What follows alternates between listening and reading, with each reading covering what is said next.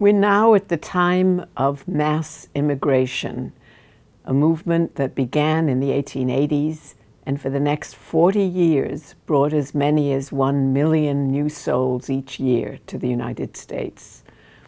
Most of the new immigrants were Southern and Eastern Europeans who lived lives of abject poverty in New York City, Philadelphia, Baltimore, Boston, Cleveland, and Chicago, every major city on the East Coast and the Midwest.